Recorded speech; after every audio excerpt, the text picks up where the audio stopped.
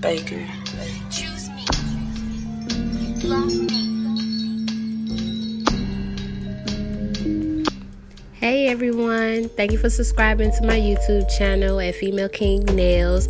Today's video is pretty much going to be going over me doing nails, my process and everything of my acrylic application. On her right hand, we're pretty much gonna speed through it just because I get out of frame a lot of the times, and it's kind of gonna be pointless of trying to describe everything when a lot of times you won't be able to see it. But on my ball method, I normally do two balls, but sometimes I could do 3 or 4. It honestly doesn't matter on, you know, how many you use, just as long as you create a good structure, you have a strong apex, and the nails aren't, you know, thin or anything to where they won't last. So right here she got coffin long. You might notice on her nail beds they are kind of white. She's a nail biter, and I think she's low on calcium and whatnot, so that's why her nails kind of look like that. It's not due to any of the acrylic or anything. It's just like a habit of her biting her nails. But we've actually been doing a lot of steps and growing her nails out, taking care of them, making sure that they've been getting done. So I make sure to upload some pictures and whatnot. Or you can also too look on my Instagram at Female King Nails, and you can see when we first started on her nails how short they were and how long we've grown them out as well. The brush that I'm also using is a creation brush. I got it down at the store Max Nail Supply. I'm pretty sure you could probably order the brush, you know. I got a size 18 now. So we're almost done with this hand, and I could go through the steps on the other hand. Baker. Choose me. Love me.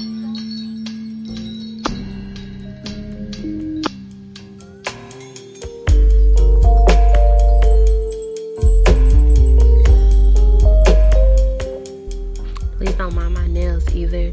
I just took a set off, and I was letting my nails breathe for a second. I know they look horrible. Please don't talk about me.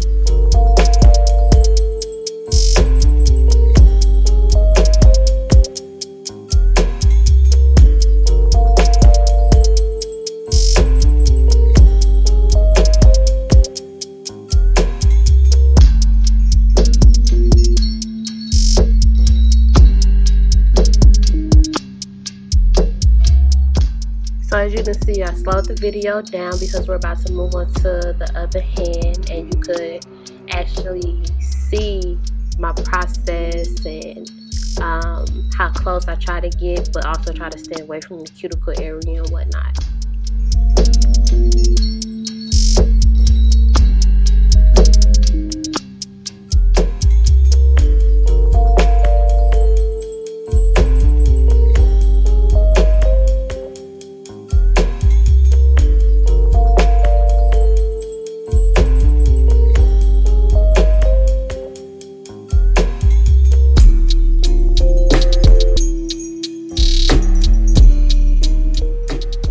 You have to make sure you have a good powder ratio on your brush. If it's too wet, you know, the product can just go anywhere and it can touch the skin and whatnot. If it's too dry, it'll be hard to work with it. But you can also, when you do the 2-ball method, it's more easier to kind of control your product. Because sometimes trying to do 1-ball method, you try to pick up so much to work its way down that it gets too thick. But when you do a 2 or 3-ball method, you could actually pay attention to your powder and to see if you're using too much or too less, you know. It creates a good structure as well. That's why I really like doing the 2 or 3 ball method. Though it takes more time, it's still kind of worth it to me in the long run. You get a lot of girls whose nails actually last a little bit longer too. And also too, if they were to break a nail, it's not gonna hurt as much, or it won't damage the nail as much.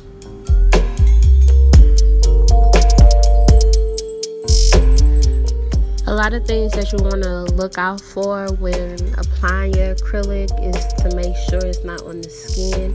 That's why I try my hardest to, you know, swipe the sides and around the cuticle as well if you think it touched the skin.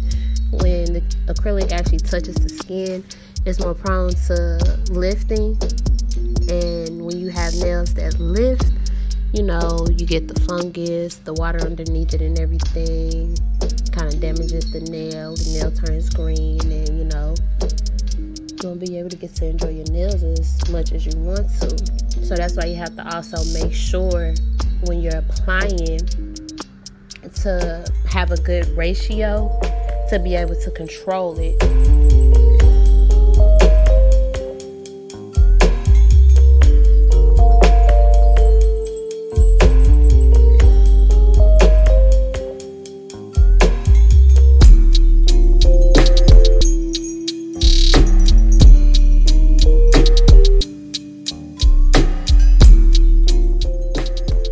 Now we're filing.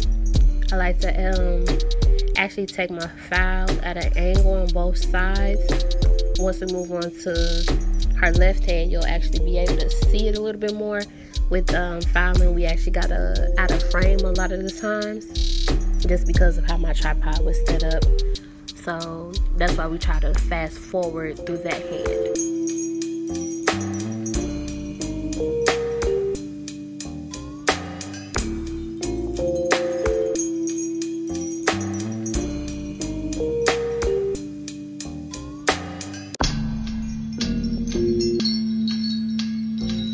Love, Baker. Choose me. Love me.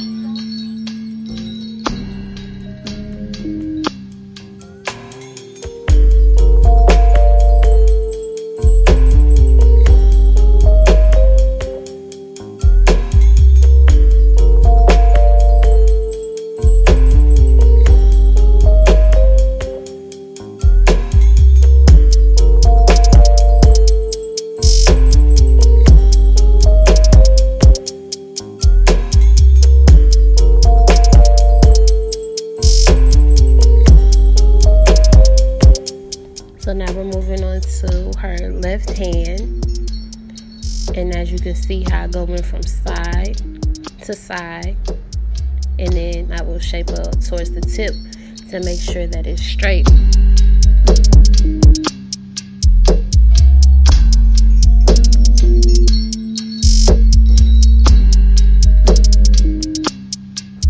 Sometimes I actually like to shape the nail and then apply and then shape up again, because I already have my shape that I want. So all I have to do is just clean it up, and it takes less time for me trying to actually use the file so much to shape all of the acrylic into place when I already have the shape that I want. I just need to make sure it's straight enough for her.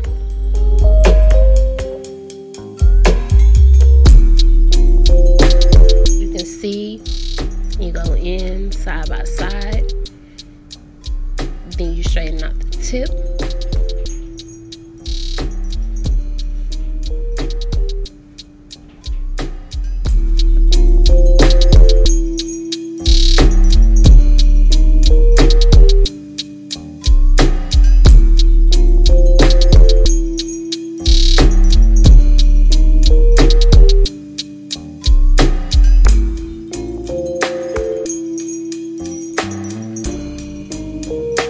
When I file, sometimes I might flip the brush upside down or so. It's a weird habit of mine. You don't have to do it. It's just how I do it to get the side walls actually straightened out a little bit more. Love, Baker. Choose me. Love me.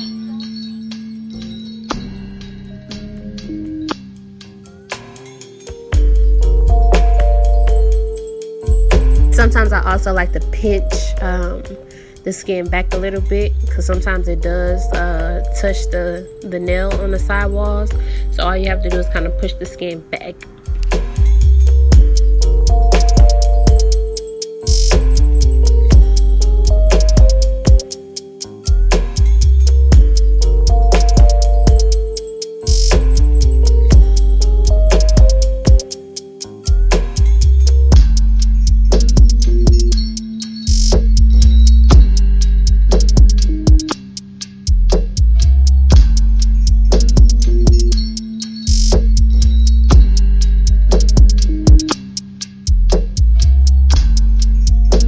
Here I'm just grazing the top part, the end part of the nail tips to straighten out, to make it smooth.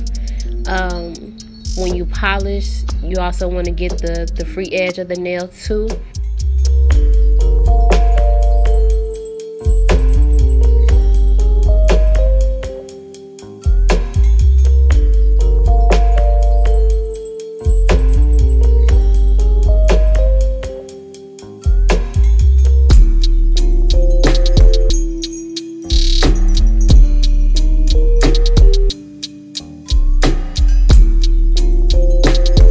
About to file and buff the nail.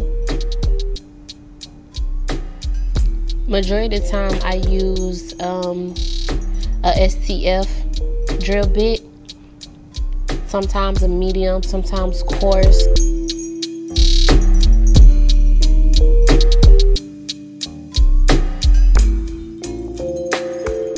Or sometimes you won't need a coarse drill bit, depending on how smooth your acrylic application.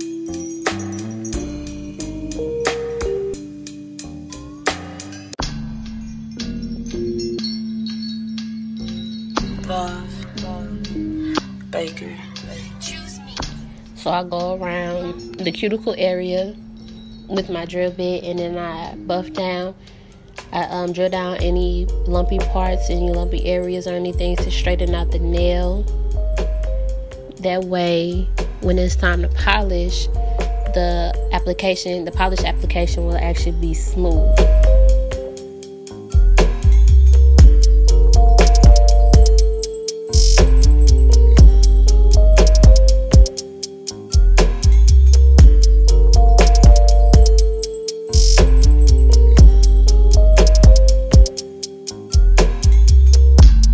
You want to try your hardest not to touch the skin, because sometimes, depending on the drill bit, you can't cut a person. And trust me, when you cut a client, they are not happy about it.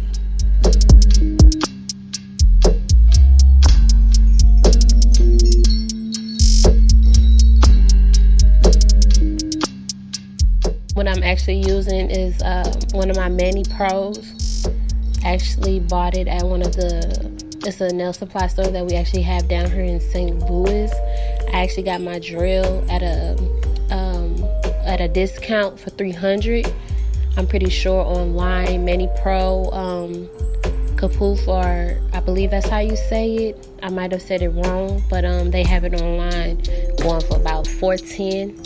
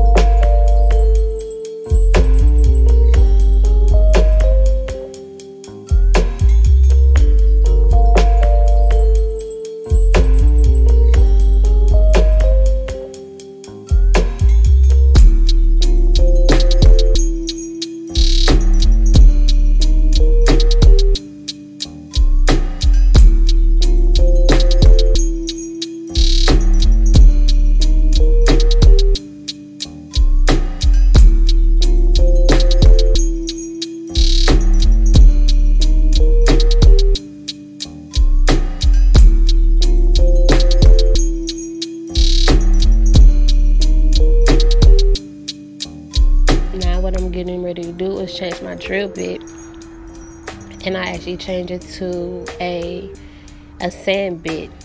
And I use the sand bit to buff out the nail and smooth it down. That way I can buff it afterwards. The sand bit that I use is a horse. Love. Baker. Choose me. Love me. So I just want to say thank you to everybody that has watched my video today. The video was pretty much to focus more on my structure, my application and whatnot. So I didn't end it with the painting and everything, but the picture towards the end actually shows the end results. I also want to say you guys can follow me on Instagram at Female King Nails. That's my business page. I will have more in the description of the video and everything. So I hope you guys subscribe, and I will make more videos. Thank you.